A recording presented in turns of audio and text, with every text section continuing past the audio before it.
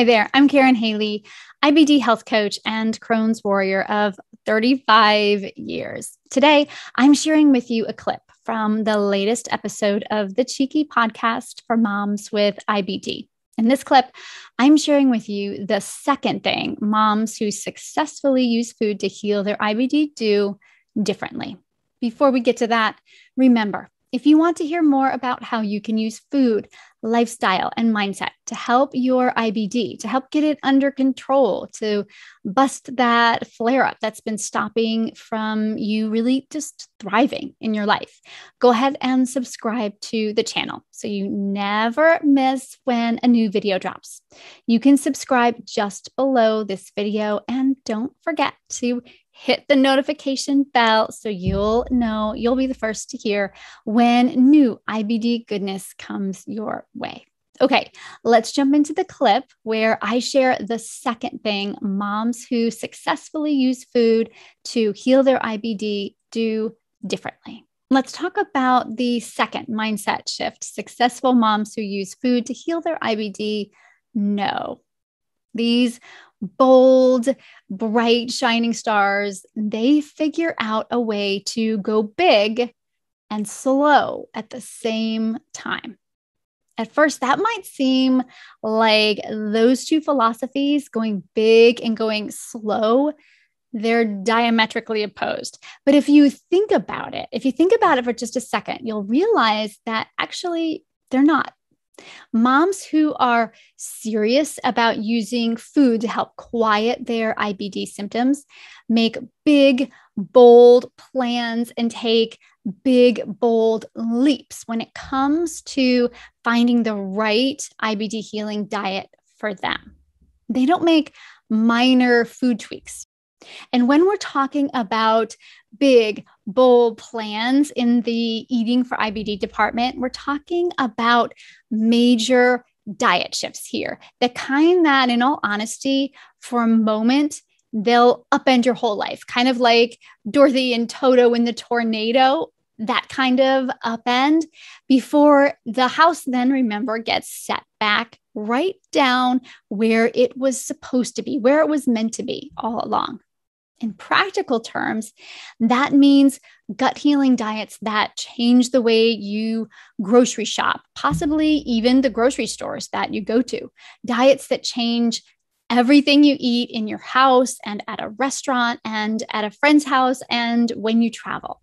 Big, bold changes that challenge everything you knew before.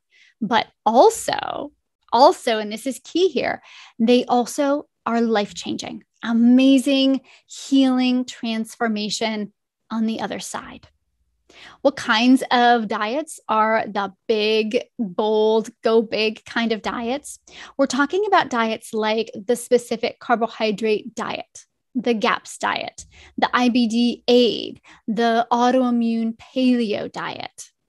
Each of these diets have subtle differences, but at their core, these diets are about eating unprocessed whole food, removing gluten, removing lactose. They are very low in sugar, and there's a lot of home cooking involved and staying away from all that junk in the pantry, the boxed, canned, and packaged foods. Like I said, big, bold diets like these, they're not for the faint of heart. They are for mamas who are ready to try something completely new. Diets that take you on a beautifully life-transforming journey. And it takes so much courage, trust in the process, and stamina to make these diets work for you. There's so much stamina involved because when moms who are successful on IBD healing diets, when they do it right, they don't just go big, they also go slow. They don't dive into the diet all at once, hoping for a miracle.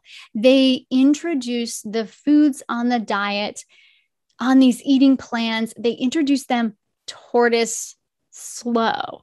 They understand that it took a long time for their body to end up in this place of pain and suffering, of inflammation, and of bacterial imbalance and altered immune function, a place where diarrhea and abdominal pain and bloody stool is the norm, not the exception, a place where you wake up every day afraid of leaving the house because you don't know when or where you'll find a bathroom, when you'll need a bathroom. You know that place well. I know you know that place well, Mama. When you trust in the process of the diet and you have staying power on that diet, you understand the need to go slow. Like I said, we didn't end up in this place overnight. And it takes time. It takes time for the digestive system to repair and heal. Going super slow while going big with these diets at the same time, it takes extra courage, but also it gives your body the time that it needs to heal and seal the gut. So that one day eating fresh, ripe strawberries or salads, right? Apples, it's then your new normal. With successful gut healing diets, the tortoise wins the race every stinking time. Going big and going slow at the same time, it also means that you're not diet hopping every few days. It means trusting the process and sticking it out. I'm going to tell you something. Oh boy, I'm going to tell you something that many of the creators of these gut healing diets, they don't want you to know. They don't want me to tell you that there really isn't that much of a difference between any one of these go big diets. There isn't that much of a difference with one over another. At their core, they're all very similar, and they all work to help bring your body back into balance.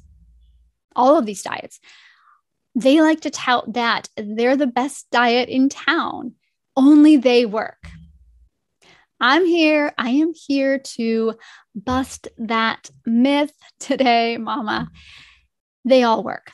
Sure, there's tweaks here and there that everyone needs to make for their own individual body. But because they are so similar at their core, it doesn't really matter which one of these big, bold diets you get started on. They will all help your Crohn's or colitis to one degree or another. When you pick your big, bold IBD healing diet, I want you to stay the course. Go all in and make it work for you. Down the line, you can make those tweaks and changes that will suit you best. But in the beginning, the best thing for you, the best thing you can do is don't overthink which one is best, because they all have great healing power. Going big and bold and going slow on your gut healing journey and your diet, it also means tracking how it's going for you. That's how we know which tweaks to make and when to make them. Moms who are successful on IBD healing diets, they track their progress through food journaling. And journaling is a way to figure out why those peppers that you ate yesterday, they gave you heartburn, or a way to figure out that the fact that you didn't get enough sleep for the last 2 nights, the way that you figure out that it is actually affecting your colitis symptoms, maybe causing a flare-up, or the way that we figure out that the 24-hour fermented yogurt, it just doesn't work for you because it leads you to having arthritis in your joints. By the way, those are all things that happened to my clients recently, and they found that out by journaling. They found it through journaling through their own IBD eating process.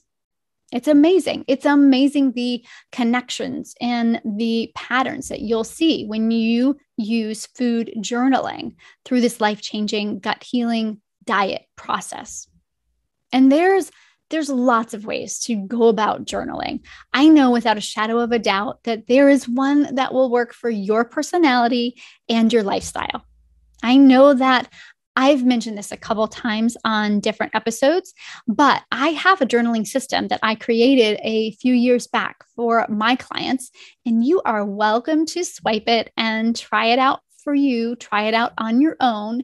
If you go to KarenHaley.com/journal, it's KarenHaley.com/journal, KarenHaley.com/journal. You can get my food, mood, poop journaling system. It's absolutely free.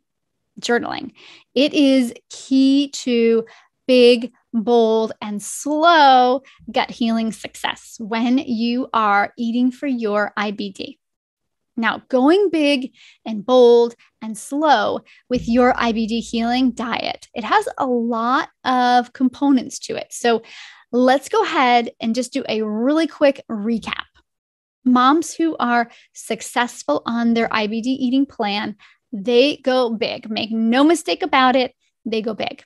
They choose diets that might have a big learning curve in the beginning, but that also have big possibilities for life-transforming healing. They don't overthink their diet choice because they know that there's something gut healing with every big, bold option. Moms who are successful on their IBD eating diet, they go tortoise slow. They don't diet hop. They stay the course and they let the diet work for them to truly repair from the inside out. And through it all, moms who are successful on their IBD healing diet, they journal. They track their progress and they look for patterns in the way that the food they're eating, the way that they're feeling, the way that they're sleeping, the way all of those things affect their physical health within the gut, but also within other parts of the body too. There's 2 more ideas that I share on the full episode of the Cheeky podcast that can have a big impact on how you make sure that you are successful on your special IBD gut healing diet. Whether you're trying to use food for the first, the second, even the 10th time to quiet those gut struggles. Plus, there's some bonus tips that I also share at the end of the episode. They're from my own personal experience using food to heal on my IBD journey. The link for the full episode is in the comments below this video. If you're digging the information that I am putting out, if you want to hear more about using food, hacks from your mom life, and the mindset shifts that you can use as well, ones that can really have a big impact on how IBD shows up in your life, don't forget to subscribe to this channel. Of course, you don't have to wait for a new video to drop. There's actually lots of videos on the site right now. I don't even know how many. I lost count a while ago. There's at least 50 there. So they are all Crohn's and colitis related. So find the ones that speak to you and get started tackling your IBD from the inside out today. Until we meet again, I'm wishing you a cheeky and healthy IBD healing journey. Chat soon.